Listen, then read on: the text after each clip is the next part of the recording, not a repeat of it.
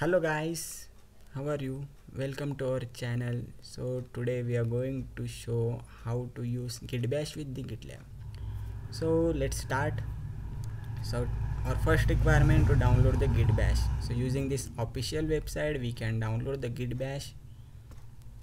Let's go to the browser and hit this URL and download the Gitbash from here. After downloading this Gitbash, you will get the execution file. Just install on it using the next option. Then after installation of this Gitbash, you will get the one terminal like console. So this is the Gitbash terminal like command prompt. So here we can check that using the ls command whatever the directories and file is there. So first of all we'll create one directory here using the mkdir command. So mkdir command demo GitLab. So let's switch the directory demo GitLab. So nothing in this directory. So let's go to the our GitLab dashboard. So this is our GitLab dashboard. Yesterday we have created. So here we need to create one blank project. Click on this blank project, give the project name. So demo project new. So this is the project name I have given.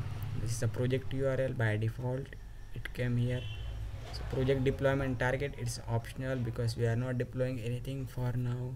Visibility level you can keep private as well as public. I am giving as keep as a public, and just keep as it is the initialize repository with readme.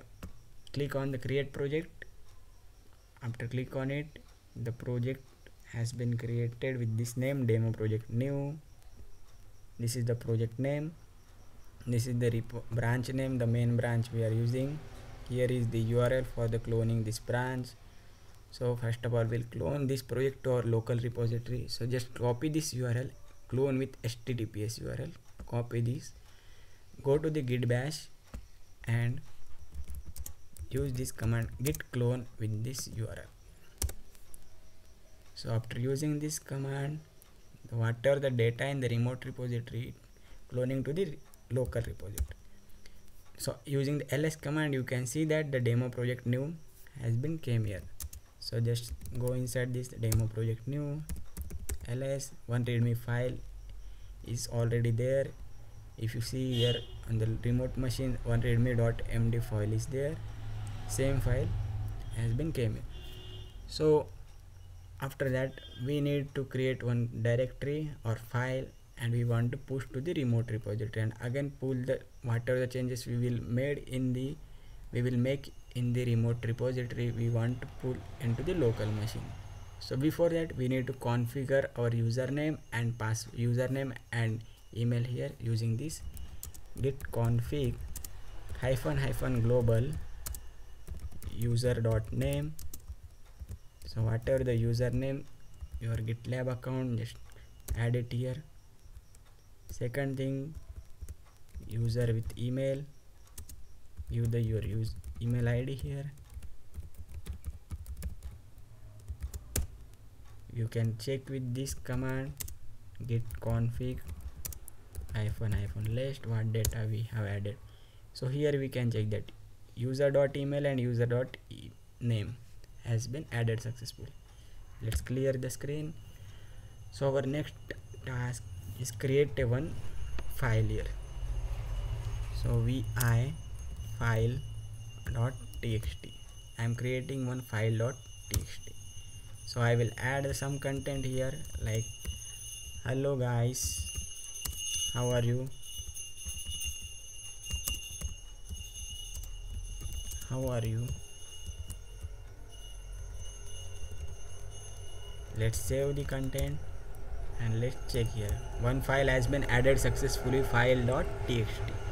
So our next task is check with the git status. Whatever the status is showing, it will show in red color because it's an untracked file. So we want to add this file. So how can we add this? Git add dot command.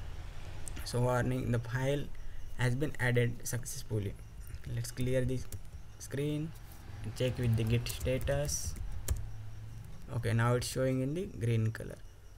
So our next task is git commit -m and give the commit messages created file.txt for testing purpose. Okay, has been created successfully. If we check with the git status command, what the status is showing, nothing to comment because we already committed everything. So I want to push the changes to the remote repository. So how can I push that? So before that I want to add the remote here. So how can we add that remote repository? Yes, using this command git remote add origin and the URL. So just copy this URL from here and this command paste on your git bash. So I already configure, it will show it already exists. Okay, so it's showing already exists, so you can check using the git remote command. So origin remote repository already created. So next task is, we already created one file here, we have added, we have committed. So now we want to push to the remote repository. So how can we push that? Git push origin and main. So main is the branch name, origin is our remote name, and git push, okay, whatever the data or whatever the content we have written in the local machine, we can push using this command. So git push origin main. So let's see. Okay, now data has been writing to the object 100%. So data has been pushed successfully. Let's go to the remote repository and refresh this page.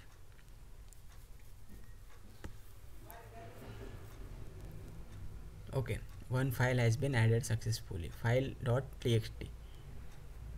If you check, hello guys, our one file has been pushed successfully here.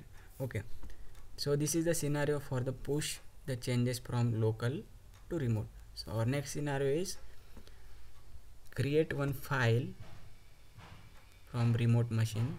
So I am creating one file2.txt, and I will add welcome to our channel. So let's commit add new file, commit changes.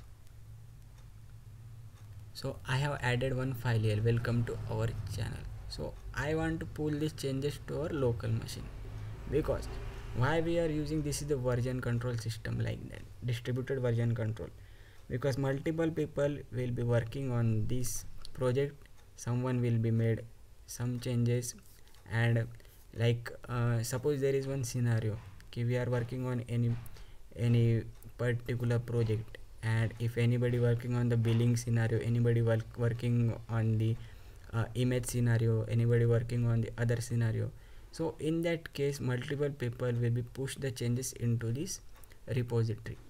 And in that case, suppose there is some dependency on someone, so if the billing dependency, it's under the whatever the data we have added inside the card, so it's depend on there. So we want to add this dependency inside there. So using this scenario we can do that. So like file2.txt has been created successfully here. Let's go to the git bash and just add the command here, git pull origin main.